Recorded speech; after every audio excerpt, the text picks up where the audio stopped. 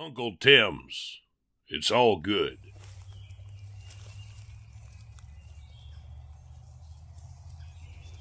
Hey, welcome to Uncle Tim's farm. I'm Uncle Tim, and this is Little Red and her 6 little piglets. She had 7, but apparently she laid on one during the night. As when I came out this morning, I found one dead one. The other 6 are all doing really well, though. You can see they're active and lively and in good shape. It's sad to lose one, but that's kind of how it goes with pigs. Anyhow, over here you can see these are all Blondie's pigs with some of Bossy's mixed in. Most of them are doing pretty good. There is one with an injured leg. It looks like it got stepped on. Hey, watch out, little guy. And then here's the rest of Bossy's pigs over here staying cozy. It's kind of cool out this morning, so they're just staying cozy here in the straw.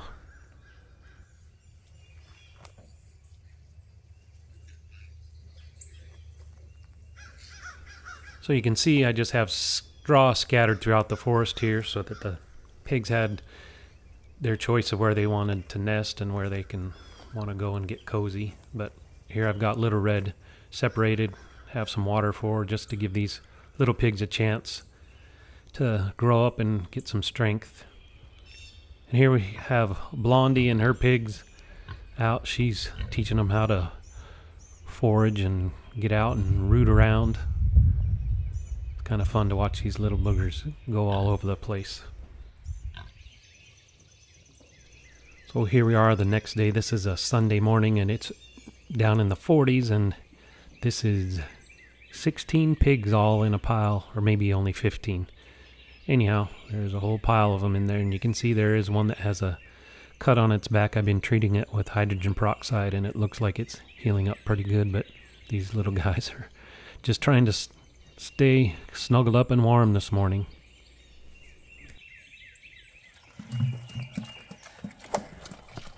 I wanted to give you a quick look at Blondie and Bossy just to see what kind of shape they're in. They're still doing pretty good.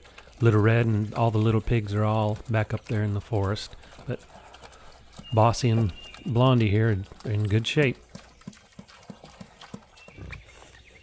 So this is still Sunday morning, and this is Little Red and her pigs, and you can see one of Bossy's little pigs has moved in there on the other side. But these guys are all doing really good. I've got them separated here, put this fence up all the way around them just to be able to give them a good chance without the other big pigs coming around tromping and creating commotion. Just have this fence hooked up, and it's been working really well, except for that one little pig that keeps sneaking in there. Well, thanks for coming by and checking out the pigs. Keep coming back and I'll have lots more updates. Thanks. See ya. Bye.